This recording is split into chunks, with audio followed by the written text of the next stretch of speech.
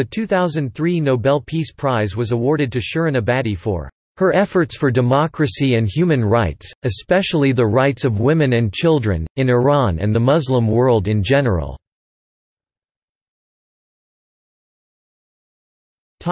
Overview.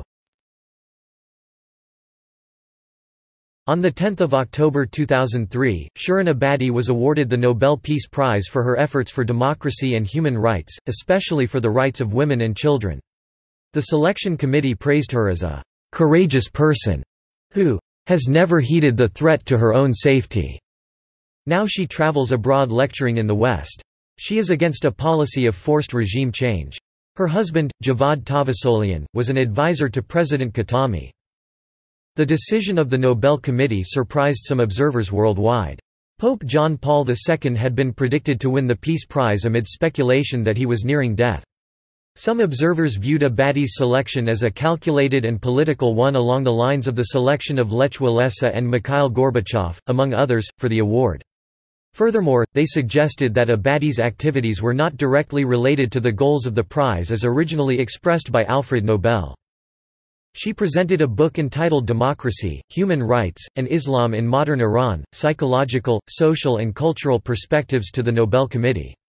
The volume documents the historical and cultural basis of democracy and human rights from Cyrus and Darius, 2,500 years ago to Muhammad Mossadegh, the Prime Minister of modern Iran who nationalized the oil industry.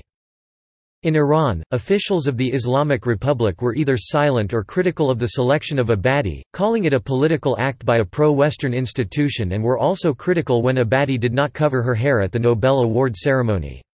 IRNA reported it in few lines that the evening newspapers and the Iranian state media waited hours to report the Nobel Committee's decision—and then only as the last item on the radio news update. Reformist officials are said to have generally welcomed the award, but come under attack for doing so.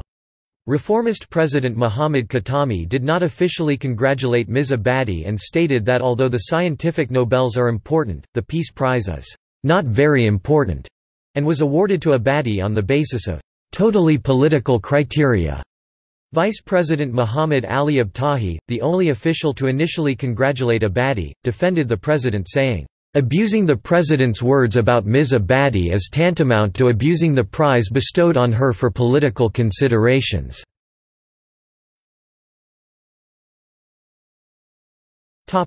References